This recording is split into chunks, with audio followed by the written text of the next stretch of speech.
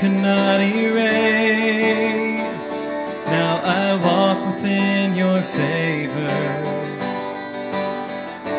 Grace unending in my salvation. I will boast in Christ alone, His righteousness and not my own.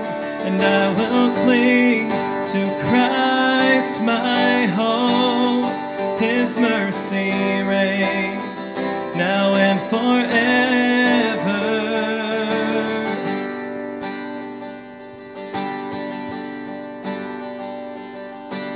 What can wash away my sin? Nothing but the blood of Jesus.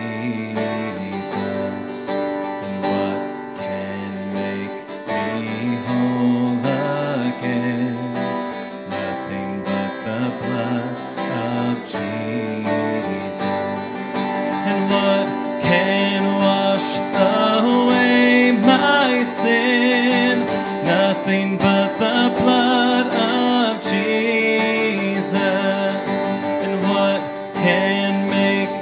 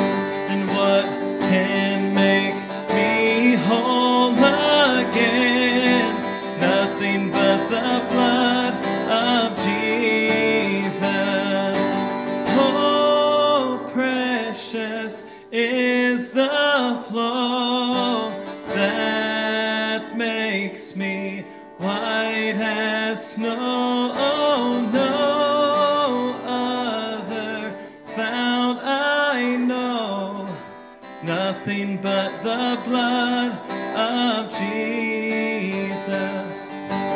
Nothing but the blood of Jesus. Amen. It's good to be with you this morning. I want to welcome you to Lighthouse Baptist Church, and glad to have you here for Palm Sunday, part of our The Wonder of Your Cross, and we're having the Easter cantata here at the early service at 8:45. Did a fantastic job, and it was very, very powerful, so I hope that you've come with hearts that are prayed up and ready to receive what God would have for us here today. If you're here today visiting, just hold up your hand. We won't call on you to say anything or anything like that, but we have a gift for you we'd like to give you, so just hold up your hand. I see some folks here, over here as well.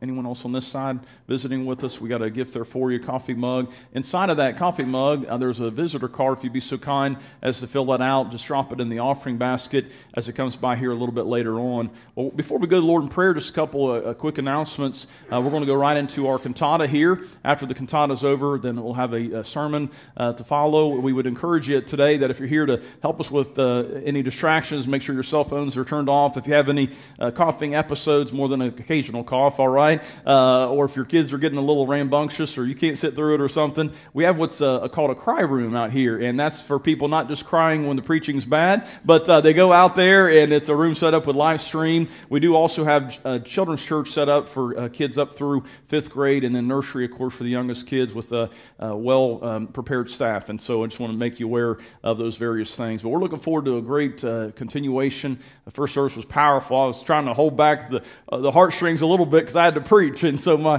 heart was being torn just listening to the songs, seeing the reenactment of what Christ has done for us. And so let's ask God's blessing on this service, and then after that you may be seated, and we will introduce the special here today. And see if I can't call today. Jody Parks, would you pray for us?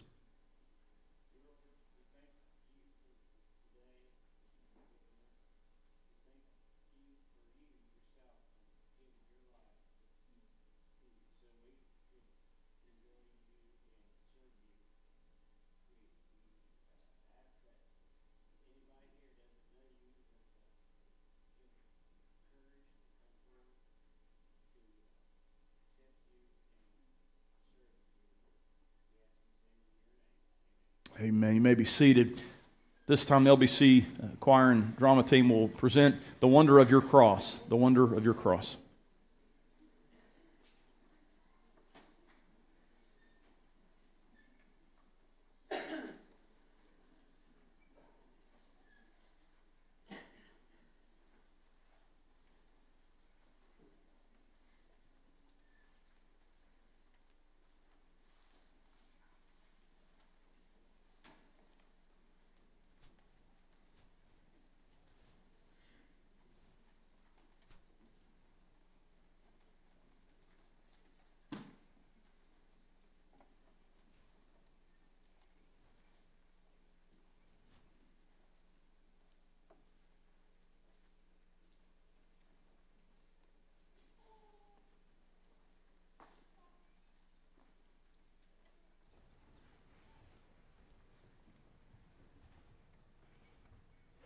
Hallelujah.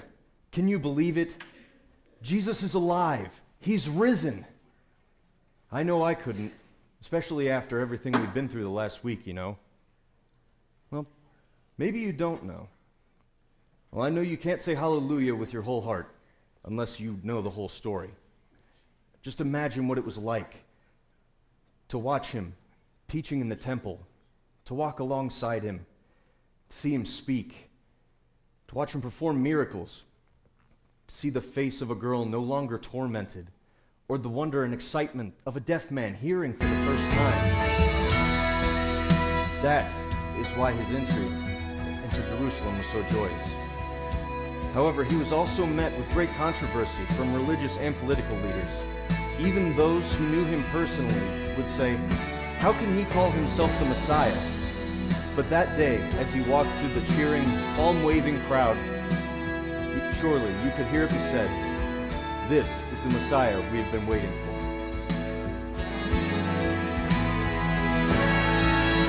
If I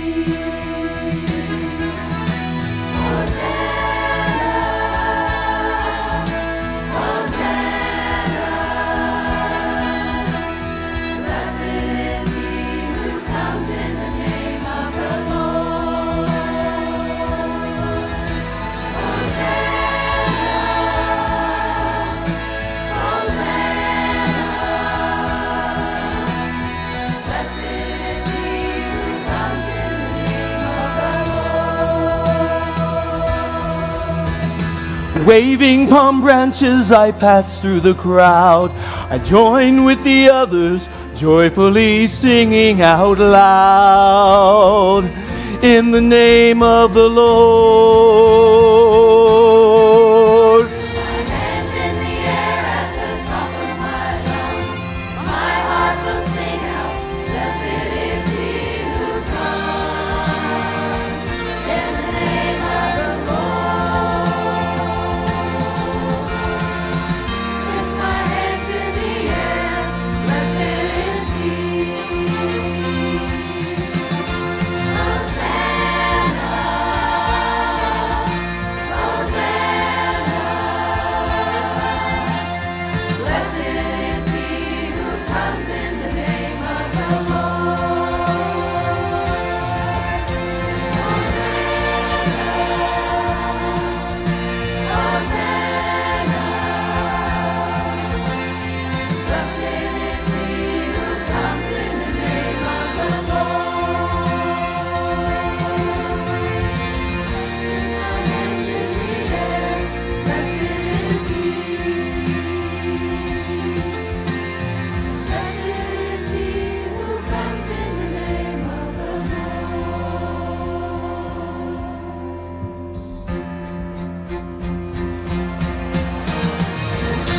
Again.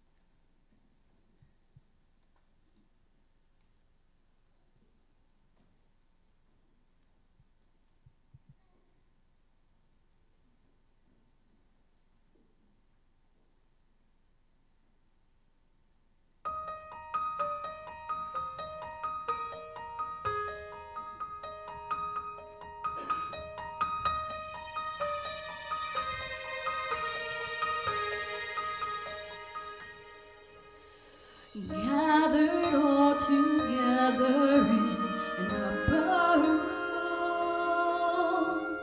On the table there was wine and bread, pictures of a life that he laid down for them, as Jesus offered up a prayer and said, take the bread, take the cup, my body and my blood given for you. This is for you. This is grace, this is love. When you see me lifted up in surrender, remember.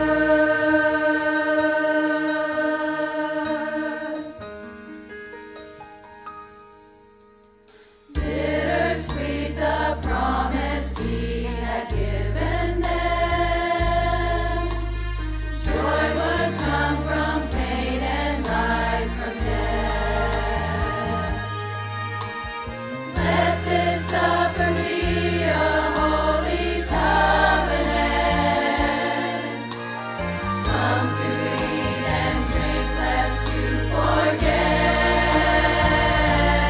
Take the bread, take the cup, my body and my blood given for you. This is for you. This is grace, this is love. When you see me lifted up in surrender, remember. The Lamb who was slain for every sin, beautifully broken so all might live. Take the bread, take the cup, my body and my blood given for you. This is for you. Take the bread, take the cup, my body and my blood given for you. This is for you. This is grace, this is love. When you see me lifted up in surrender,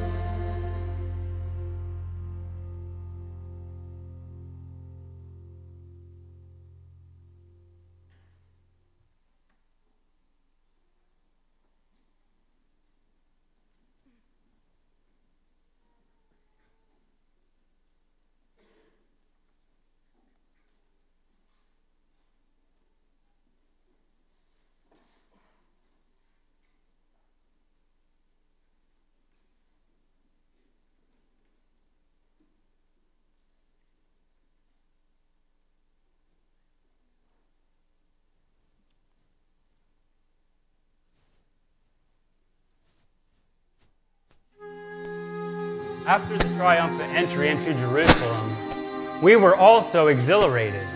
Hope was in the air. Jesus asked us to go to the garden called Gethsemane. There, he asked us to watch and pray. But we were surprised by a group of Roman soldiers there to arrest Jesus, who had been betrayed by Judas for 30 pieces of silver. Jesus was taken to Pilate, who had him beaten, and a crown of thorns placed on his head as they mocked him, calling him King of the Jews. And the crowd yelled, "Crucify him! Crucify him!" If they only knew It was Jesus' love for them that took him to the cross.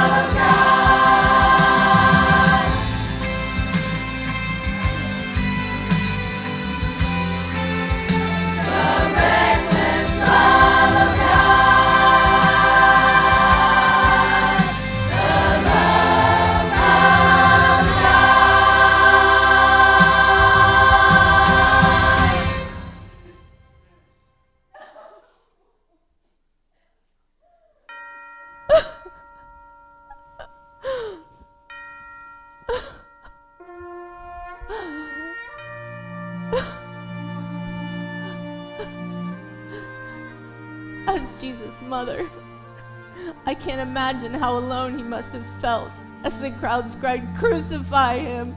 Crucify him!" Or how he even survived the beatings of the Roman soldiers. I prayed he would call a host of angels to his rescue, but he didn't. It wasn't to be. I knew he was the only one who could carry that cross to save us from our sins. But I was torn between the death of my son and his love for mankind. When he was born, he was crying and he needed me. But everything's changed, and it's me who needs him.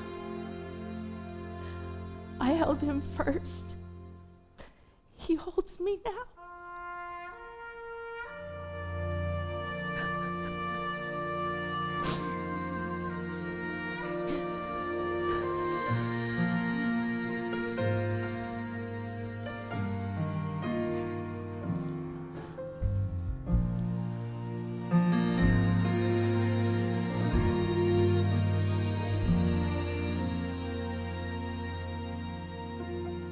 I was there when they crucified my son. I was there when they crucified my son. Oh, how it makes my heart tremble. I was there when they crucified my son. I was there when they crucified my friend. I was there when they crucified my friend. Oh, how it made my heart tremble. I was there when they crucified my friend.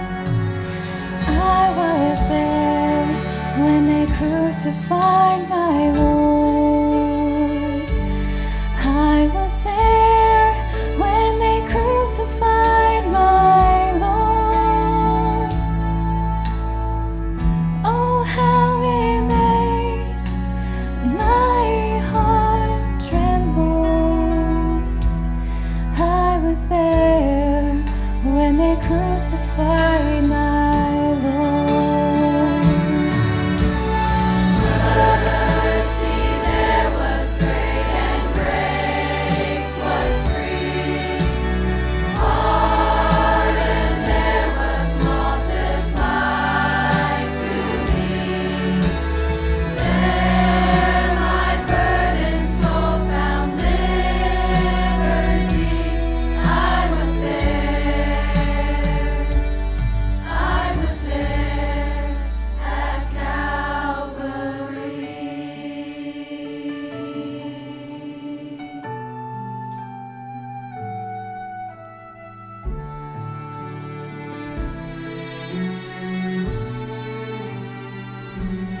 I was there when they crucified my son.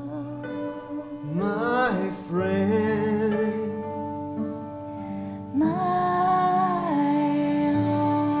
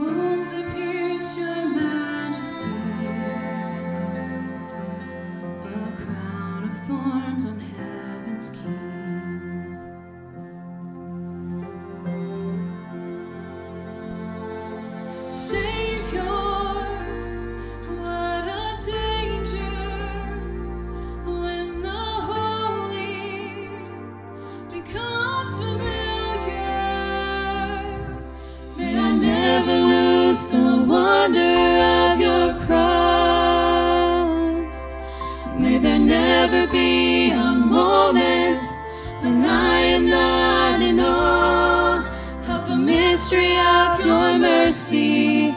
All I gained through all you lost. May I never lose the wonder of your cross.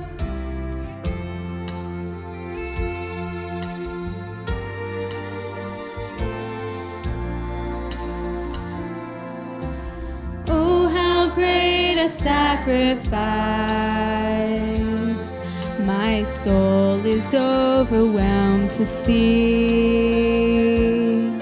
that heaven paid the highest price through blood and nails to ransom me. May I never lose the wonder of your cross. May there never be a moment when I am not in awe of the mystery of your mercy. All I gave through all you lost. May I never lose the wonder of your cross.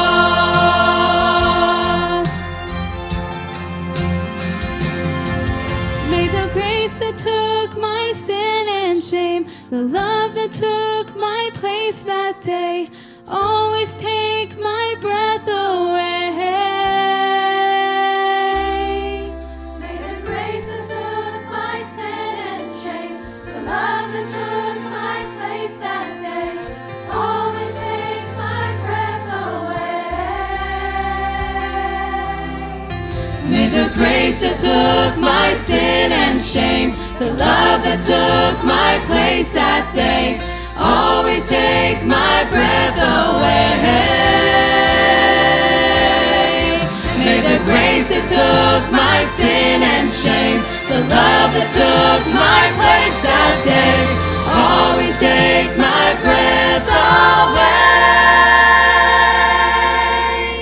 Savior, what a danger when the holy becomes familiar. May I never lose the wonder of your cross. May there never be a moment when I am not in awe at the mystery of your mercy. All I gained through all you lost. May I never lose the wonder of your cross. At the mystery of your mercy, all I gained through all you lost. May I never lose the wonder of your cross.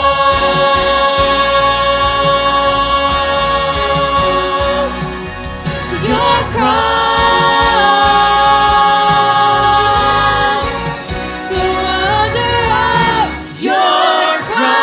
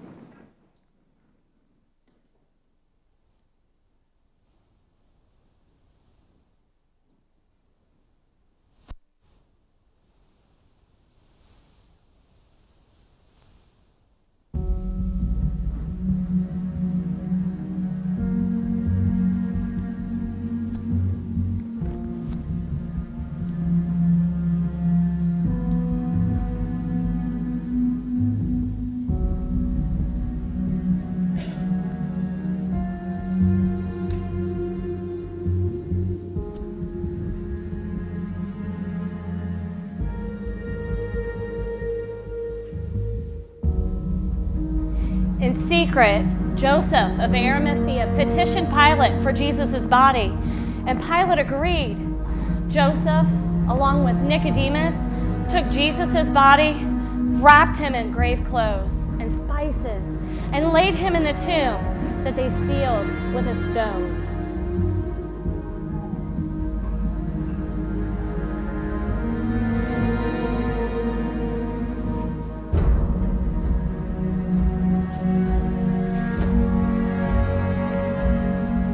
Jesus of Nazareth, King of the Jews, it was not my desire to crucify this man Jesus.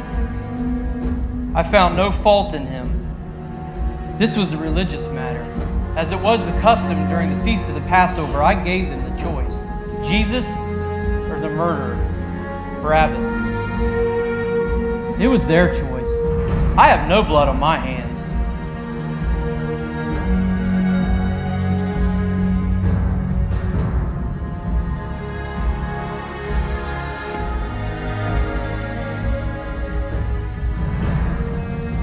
He picked me, a struggling fisherman from Galilee. No one rich or important. He entrusted me to be a part of his inner circle. In the garden, he asked us to watch and pray. But what did we do? We fell asleep. Everything he said was true. Everything. Right down to the one thing I thought was impossible. I denied him.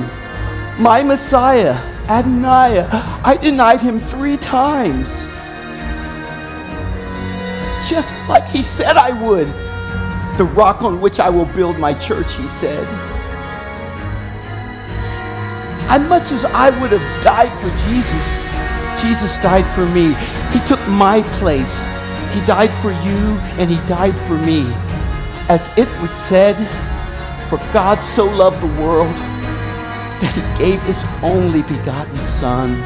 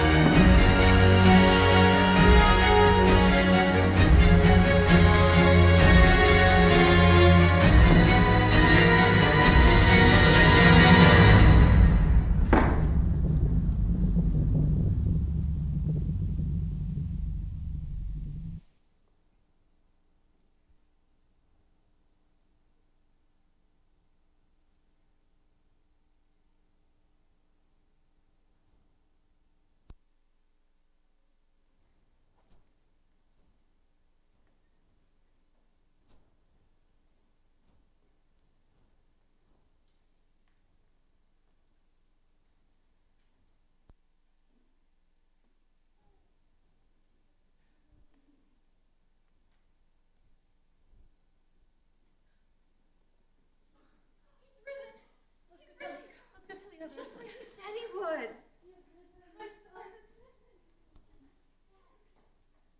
But the love Jesus displayed on the cross and the death he died there isn't the end of the story.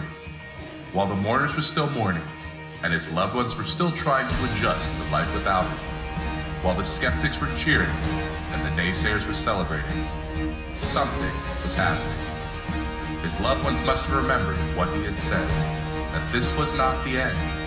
But who could believe such a thing? But somewhere in the night, the Lamb of the Cross became the Lord of an empty tomb. What would his friends say?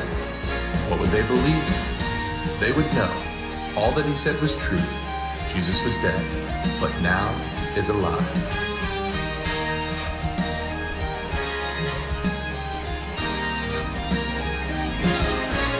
Have you heard the good news? Have you heard the good news? Christ is risen. He is living. Have you heard the good news? Have you heard the good news? He was dead, but now is alive. Hope has risen back to life. He who was dead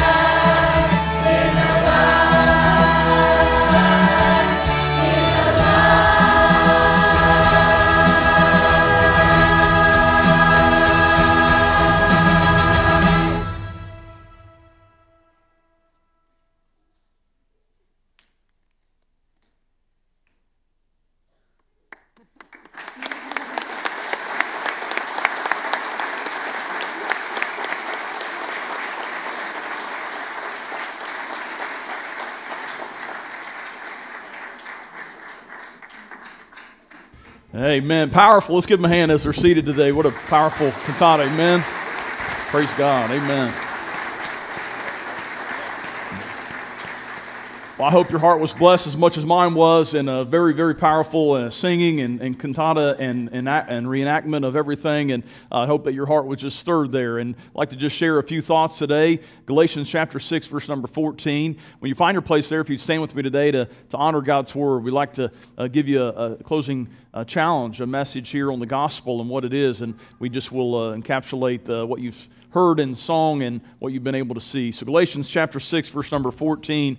Today we'll talk about the wonder of your cross. And so we're going to talk about his cross today. Galatians 6, verse 14, if you follow along with me there, I just want to focus in on that one verse, the wonder of his cross. Notice here in Galatians 6:14, it says, "But God forbid that I should glory save in the cross of our Lord Jesus Christ, by whom the world is crucified unto me, and I unto the world." Let's pray today. Dear Heavenly Father, we pray that you would just continue to stir in our hearts. I pray, Lord, that you would just help us, God, any decision that needs to be made, that we would make that decision. We would not just be hearers and observers, but we'd be doers of what we've heard and seen. We pray that you would just touch hearts. If there be anybody today that doesn't know you as Savior and Lord, may this be the day that they know the wonder of the cross and what you've done for us. I pray that anyone here today that is in Christ, but maybe we haven't been boasting and glorying in you alone, Lord, help us to return to that foundation. In Jesus' name, amen. You may be seated today. I want to talk today about the wonder of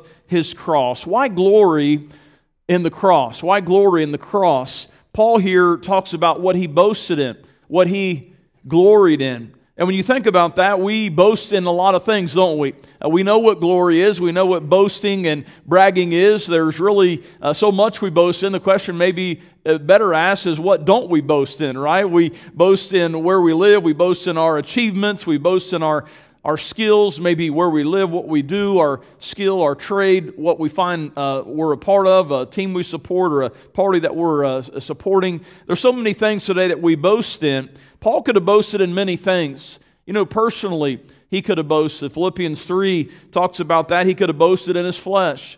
He could have boasted that he was a Hebrew of the Hebrews, that he was a Jew of the tribe of Benjamin, of the stock of Israel, that he had kept the Mosaic law to the best of his ability, circumcised the 8th day. He was of the tribe of Benjamin. He was zealous for the law.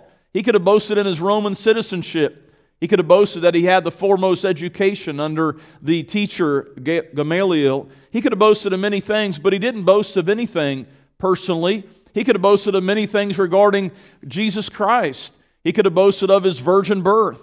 He could have boasted of his ministry, his teaching and preaching. He could have boasted of the many miracles that the Lord did. But notice as it says in Galatians 6, verse 14, what Paul boasted in. He said, "But God forbid that I should glory save in the cross of our Lord Jesus Christ." His boast was in one thing, and it was in the cross of Christ. And today I want to just challenge our thoughts with the wonder of his cross. Paul declares he glories in one thing, and that is the cross. Now, when we think about the cross, we know what it symbolizes, don't we? The cross is the symbol of Christianity, isn't it? And we know the world is aware of that. When you see the cross, you can't help but take your mind and life to the person of Jesus Christ. The cross stands out. It has always been and always will be the symbol of Christianity. But what makes the cross stand out? What makes it the beacon of hope for so many? What makes the cross today so wonderful? You know, we may not understand it the way the first century citizen would have understood it. To them, the cross was a humiliating form. It was a form of capital punishment. To say that you boast in the cross would have been the greatest paradox. This makes no sense. You're saying things out of both sides of your mouth. You understand that to them, they would not speak of the cross in public in a conversation. It was such a torturous, horrific form of capital punishment. You see, what makes this significant is this. Nowhere in our world today do you go around and find electric chairs mounted on tops of buildings.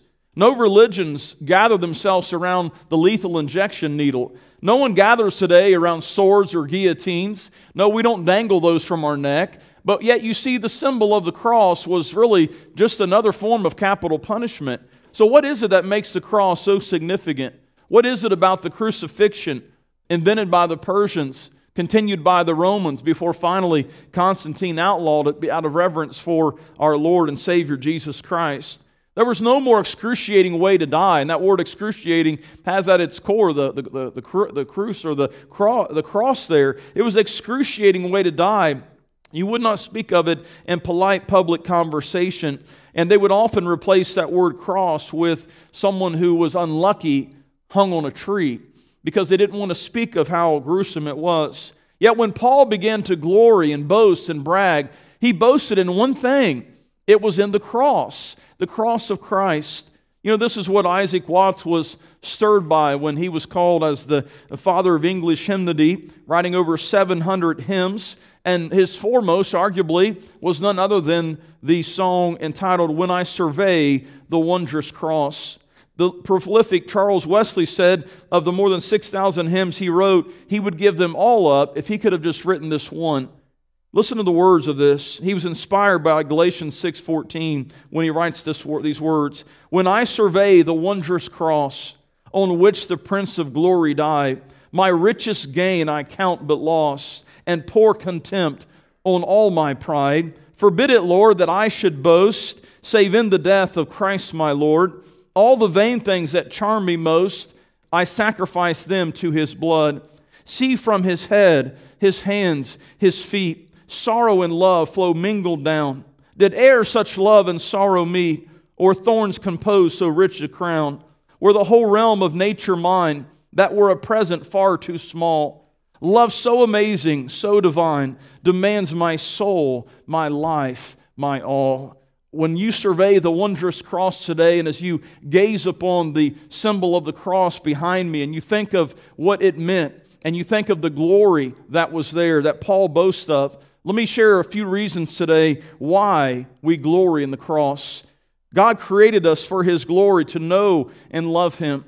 Mankind went their own way, and sin is really just that. It's man going their way and not God's way. They disobeyed. We disobeyed God. And as a result, God had to make a way of salvation. He planned it from eternity past. Number one, the first reason I give you today why we glory in the cross and the wonder of it is, number one, His cross was required. His cross was required. Why was the cross necessary? Because of our sin. We sinned. You sinned. I sinned. We've all sinned. The Bible makes clear that there are none righteous, no, not one. There are none of us that are right with God. There are none of us that are acceptable and approved and stand as God is. None of us are standing in a good position toward the Lord. The Bible says that none of us are good. None of us are righteous. Many will say, well, no one's perfect but God.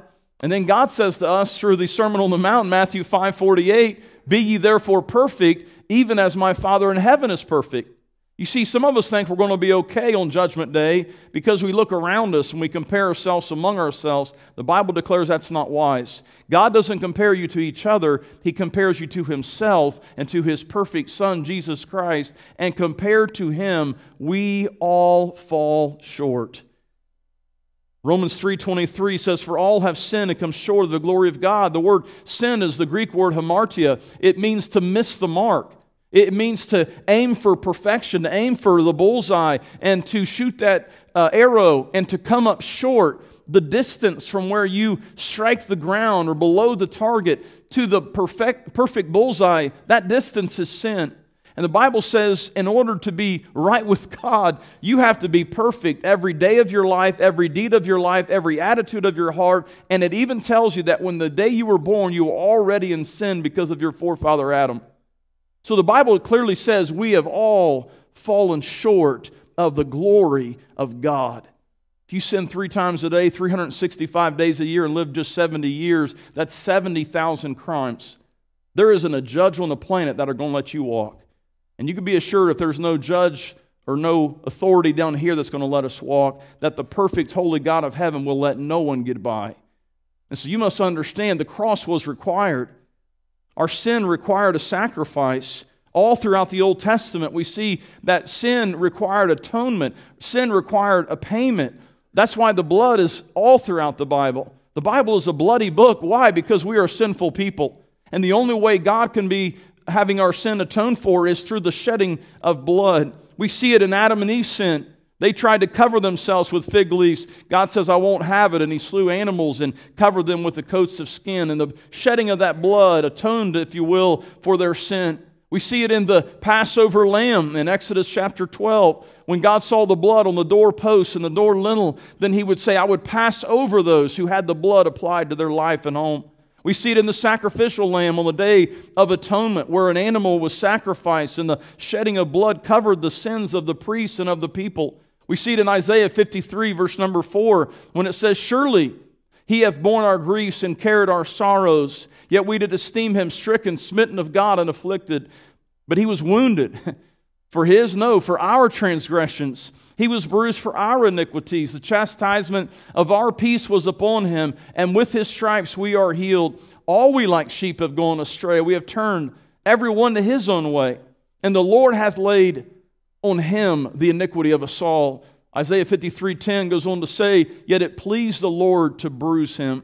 He hath put Him to grief. When thou shalt make His soul an offering for sin, He shall see His seed, prolong His days, and the pleasure of the Lord shall prosper in His hands. Hebrews 9:22 ties it all together with these very clear words. And almost all things are by the law purged with blood, and without shedding of blood is no remission. There is no forgiveness of sins outside of the blood that is shed, and Jesus Christ and His cross was required. Secondly, the cross refutes. Not only does it require, but secondly, it refutes. It refutes all human effort. You see, you come today and you begin to understand that God is holy and we are not. God is good and we are bad. God is perfect and we are evil. And you know that. You recognize that. You know you haven't kept God's law. You know the guilt of your heart. You know what you know, and you know what other people don't know about you. God knows all of it. And you understand this. And then you begin to say, well, what do I need to do, Pastor? How can I work this off? How can I clean my life up? What must I do to be right with God? And you, like Adam and Eve, come to God like I do, and we try to cover ourselves, don't we? We cover ourselves with a religion of fig leaves. And God says, I will not accept the works of your hands. I will only accept the sacrifice of an animal on your behalf. I will accept the sacrifice on your behalf. The cross refutes all human effort. If I were to ask you today, do you know for sure if you die today you would go to heaven? You may be here today and say, yes, I would, or I believe so, or I hope so. But if I pressed you a little bit more and said, let's just imagine you stood before God, and God said, why should I let you into my heaven? And you begin to tell why. And what you would say in that moment really declares what you're trusting in.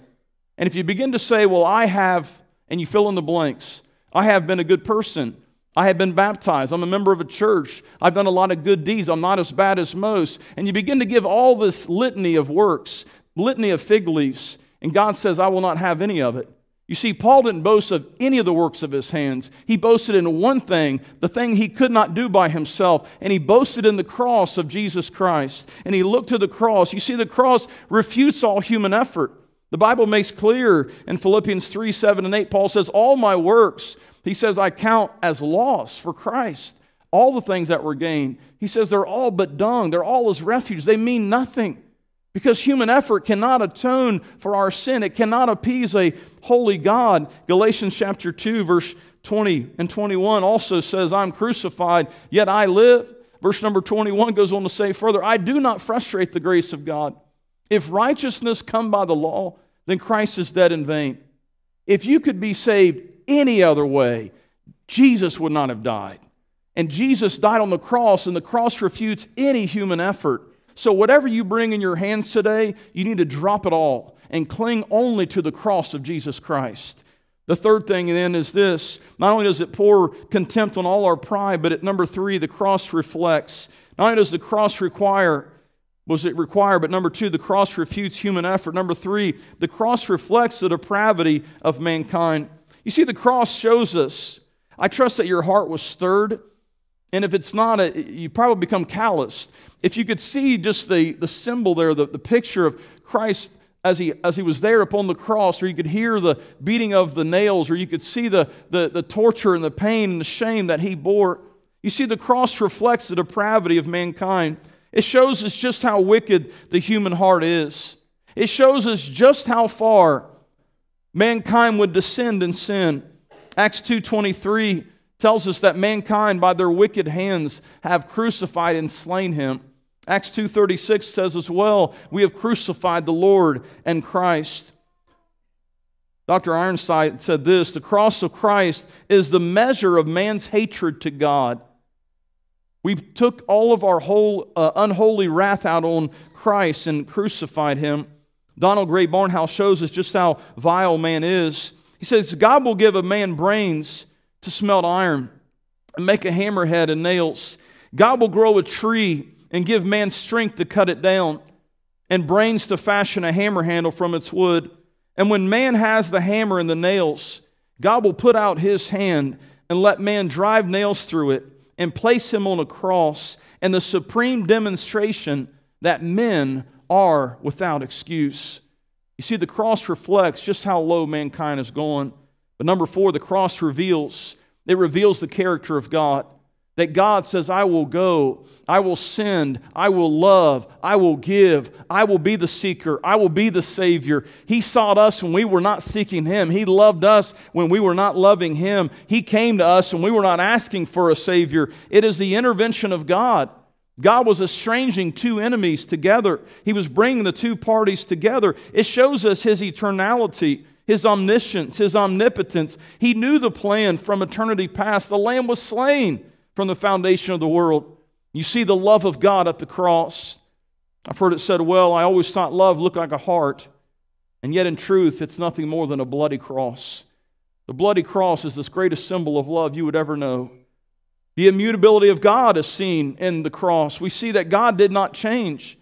You know, it would have been, in one sense, you could argue, why didn't God's justice stop when He had to suffer and cause His own Son to die? You think He would come to that point and said, I can't do this to my Son. But God's perfection and His unchangeable ways carried all the way through to where He would even crucify His own Son and allow it to go through.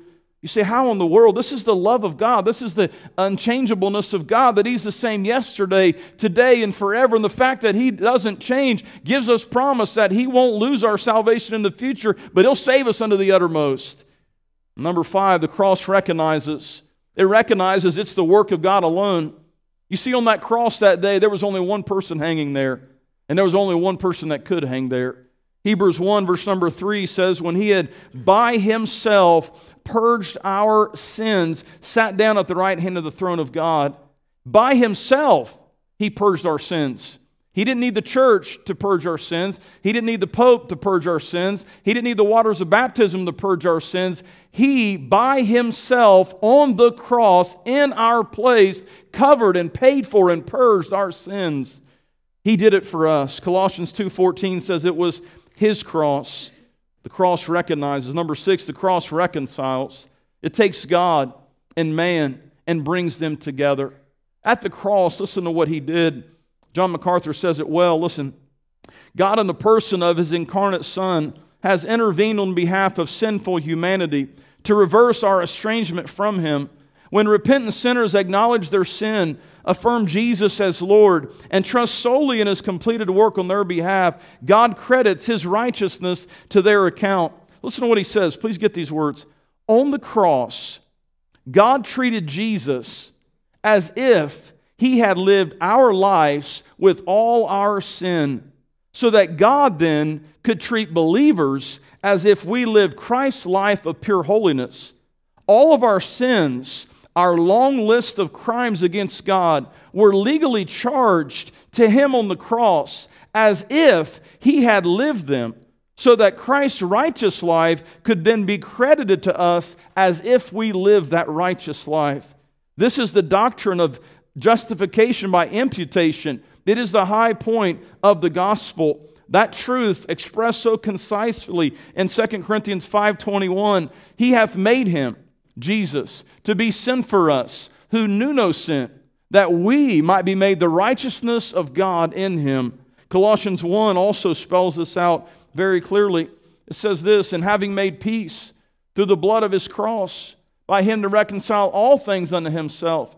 By Him I say, whether it be things in earth or things in heaven, and you that were sometime alienated and enemies in your mind by wicked works, yet now hath He reconciled in the body of His flesh through death to present you holy and unblameable and unreprovable in His sight. You know, the great doctrine of imputation is this, that God took all of our sin, mine, yours, the world. He took all that sin and He took it out on Jesus Christ.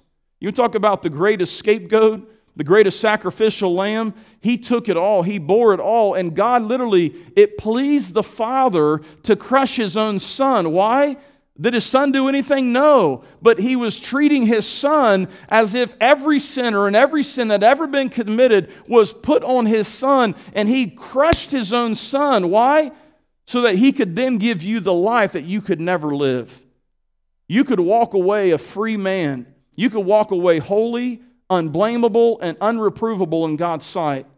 So when you come, why should you boast of the cross? Because you and I come as sinful people. We come and we are not holy. We are not unblameable or unreprovable. We come guilty. We all know and understand that. But Jesus Christ bore it all. He became our sin. He bore our sin so that He would take our death that we might have His life. What a glorious picture. Number 7, the cross rewards. It rewards all who believe. If you'll come today and turn from your sin and by faith believe on the Lord Jesus Christ, that He was born of a virgin. He lived a sinless life. He died a sacrificial death. He was buried. 3 days later, He arose again. He's ascended into heaven. He's by Himself purged our sin. If you'll come and believe upon Him today, He will save you. You can be justified by faith. He will give you the righteousness you could never work for or earn. What does the Bible tell us will be these spiritual blessings? Well, Ephesians 1 says that we will have all spiritual blessings. He says there that we are chosen and adopted, accepted, redeemed, forgiven. We are abounding. We are gathered into the family of God. We gain a spiritual inheritance. We are saved and sealed unto the praise of God evermore. He would recover all that was lost in the fall of man. He would reverse the curse of sin. He would bless us with salvation and adoption and justification and imputation and sanctification and one day glorification. And lastly, number 8, and I'm done, is the cross requires. It requires something of you. You must come and believe. You must turn from sin, and you must call on the Lord Jesus Christ. It's not just enough to hear about it. It's not just enough to know it. It's not just enough to be able to repeat it. You have to come and by faith believe on what He did alone for you. And if you will be saved. Jeremiah 9, verse 23 and 24, it requires you to do something. It requires you to give your life to Him. See, preacher, that's a big ask. It's not a big ask when you gaze deep into the cross and you survey the wondrous cross on where our Savior and Lord died, and you think about the fact that the God-man gave you His life. There's nothing too much He could ask for you to give to Him. The Bible says in Jeremiah 9:23, "Thus saith the Lord, let not the wise man glory in his wisdom, neither let the mighty man glory in his might. Let not the rich man glory in his riches, but let him that glorieth glory in this, that he understandeth and knoweth me, that I am the Lord, which exercise loving kindness, judgment, and righteousness in the earth. For in these things I delight, saith the Lord." So at the cross, as you survey the cross, He demands your soul, your life, your all. As you gaze upon the cross today, remember, at the cross, mankind was at his worst, but praise God, He was at His best. At the cross, the justice of God met the mercy of God. At the cross, sin was judged and salvation was gained. And there is something you must do, and there is something you must avoid doing. You must repent and believe and receive the gift of eternal life through Jesus Christ our Lord. He's the only way of salvation. And the second thing you must not do is you must not reject Jesus Christ. You neglecting Him is rejecting Him. You're either boasting in the cross or you're rejecting the cross. What will it be today? God's plan of salvation was seen through His Son. Listen to Romans 8:32. "He that spared not His own Son, but delivered Him up for us all, how shall He not with Him also freely give us all things?" When you think about the cross, it's a gruesome scene. It's a terrible, tragic thought to consider. When you think about this, God could at any time called it off. The Father could have withheld the judgment. The Son could have called the angels. The Father could have called it out, but neither did, and the Godhead Trinity carried it out. That God did not spare His own Son, but delivered Him up for us all, tells us several things. That our sin had to be paid for. It tells us that God is a holy and just God. And these are truths our minds don't understand. These are beyond our ability to comprehend. But when you think about this, God did not restrain any wrath from Him. He did not withhold the suffering. He did not withhold the mocking and shame and spitting or plucking out of the beard, the humiliation, the crown, the torment, the agony, the nails in His hand, the feet, the piercing in His side. But please note something. If God the Father would look upon the Son and permit wicked hands to slay His own Son, and He, in a sense, by His predetermined forecounsel and knowledge of God, crushing His own Son. Listen, if God would not let His Son off the hook, don't think for a second you're going to walk away without facing judgment. And you have a very serious decision to make today. You're either going to come where God is already judged, or you're going to stand before God waiting to be judged. You're either going to come in the cross where His judgment is already burned, or you're going to stand before God and you're going to bear all your own sin. So today it's real simple. The youngest child today that could comprehend anything would understand this. You have sin before a holy God that you cannot clean up. You can't talk your way out of it. You can't cover it up. You can't blot it away. You can't work it off. And the only thing you're going to do is you're going to stand before God, and He's going to say, "Depart from me, you worker of iniquity. I never knew you. Go to hell forever. Go to lake of fire forever." That's option one. And that's what you all will face. You will die. You will split hell wide open, and you will suffer for all eternity. If that doesn't sound like a good proposition, let me give you the good news today. Jesus Christ lived a sinless life you could never live. He died a sacrificial life, a death that you could never die. He was buried in glory. Hallelujah. Next Sunday, we're going to talk about Sundays are coming. Amen. And He arose glorious, victoriously, and He is ascended into heaven. He will save all that will come unto Him and believe. So it's real simple today. You're going to pay for your sins, or you're going to let Jesus and His cross pay for your sins. Which will it be today? Don't walk out of here saying, "I'll put it off. I'm going to live my life first." No, He demands your life because He gave you His life. It's a real clear choice. And today I pray that you'd make the right choice. Would you stand with me today? As you stand and bow your heads and close your eyes, gaze deep into the cross. Consider what He's done. There's both a promise and a threat. The promise is He will save all that believe. But there's also the threat that if you don't believe, you're under the judgment of God. If you don't accept the only gift He gave, there's not many ways, there's one way. If you refuse that gift, there is no other salvation. There stands no other payment for sin. And today, my friend, I want to invite you to come. How many would say, "Pastor Ryan, I'm here. I know Christ as Savior and Lord." See my hand today. Thank you. With every head bowed and every eye closed, if you're here and you say, "I need to be saved, Pastor. I don't know if I died, if I'd be ready to stand before God. My soul's not ready. I haven't been saved. I don't have my sins forgiven. I've never believed and been born again through Jesus Christ." If that's you today, my friend, I'm not going to point you out or embarrass you. But would you be honest enough today just to raise your hand and say, "I need to be saved. I need to be saved." I see that hand. Somebody else? Balcony, main floor, I see that hand. If you're here today and you raise your hand, and others as well, I can't see everyone everywhere. There's a lot of folks here. I want to invite you to come. I want you to step out from your seat, walk forward. There are altar workers here on either side of me. There's men and women that would sit down and share with you, young or old alike. Listen, don't delay. God loves you. Christ died for you. There's no greater gift that could ever be given than the love that God gave you through His Son, Jesus Christ. And please don't turn away. Don't turn away from that salvation that is yours. It's there. He'll save you today. Would you come today? As others have come and others are coming, would you come? If you're young or old alike, don't delay. I don't know how I can make it any more clear. The songs, the cantata clearly demonstrated. And God did this for you. God so loved the world that He gave His only begotten Son, that whosoever, that's any of us, that will believe on Him will be saved. Today, if you'll come, He will save you. As others have come and are praying and making decision, I pray you would come today. You don't have to come alone. Bring the one next to you. They'll come with you. Dear Lord, we pray you bless this invitation time. Touch every heart in Jesus' name. Amen. Would you come as we sing, as others have already come and are praying and making decisions? If you need to come, would you come? I just want to come and say, "Lord, I want to boast of you. I want to determine that nothing's known but you and you alone being crucified, that you are the Savior, that all my boast is in you, Christ, you and what you've done for me." Would you come as we sing? Keep me near the cross as we sing. Would you come today? Would you come? Jesus Jesus, keep me near the cross. There a precious fountain, free to all, a healing stream flows from Calvary's mountain. In the cross,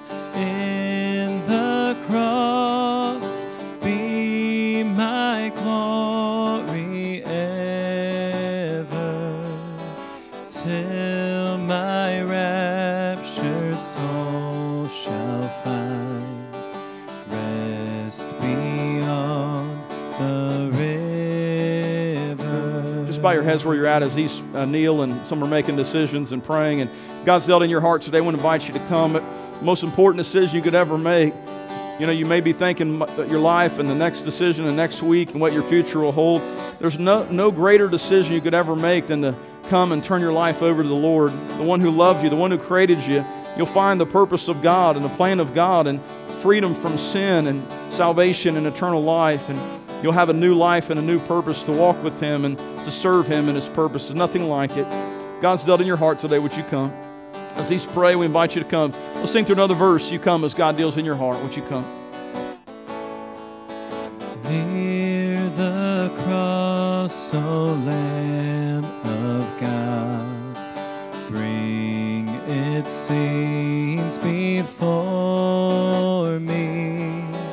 Help me walk from day to day with its shadows o'er me. In the cross, be my glory ever, till my raptured soul shall find rest beyond the river. Amen. Got a wonderful decision to share with you today. Josh Whitley has come today to receive Jesus Christ as a Savior and Lord. Give the Lord a hand. Amen. Praise God for that. Amen. Glad for Josh's decision. Amen. Amen. I would encourage any of you, if you're here and you got questions about your salvation or where you stand with the Lord, please hang around and talk to any of us. We'd be happy to sit down and try to answer any questions and help you in that journey. And so you may be seated today. Make sure you let Josh know you're glad about that decision. Praise the Lord. Amen. That's the greatest decision a person can make today. Thank the Lord for that. Well, if this time I can have the ushers come, and this is just our regular church offering. So if you're visiting, please, by all means, this is not for you. This is for our church folk. And so, but if you are visiting, if you'd be so kind to take a moment, fill out the visitor card and just drop it there in the basket, that we might get a record of your visit. Just a few announcements and we'll be done. We have our evening service tonight at 6 o'clock where we'll have the Wonder of Your Cross Easter cantata there again. And then Wednesday night, as part of Holy Week, we'll be observing the Lord's Supper. And then this Friday, as part of Good Friday, we'll be having the final showing there of the Wonder of Your Cross cantata. And then next Sunday is Easter Sunday as we celebrate the risen Savior and Lord. We have a little different service schedule, 9 o'clock or 11 o'clock, two mirroring services there. No Sunday school or evening service, so please take note of that. But come join with us as we celebrate next Sunday the resurrected, risen Lord. Amen. He's alive. Because He lives, we can face whatever. Amen. And our salvation is secure. And all that He said, God verified and vindicated by His resurrection. Let's ask God's blessing on the offering. Greg Wells, would you pray for us?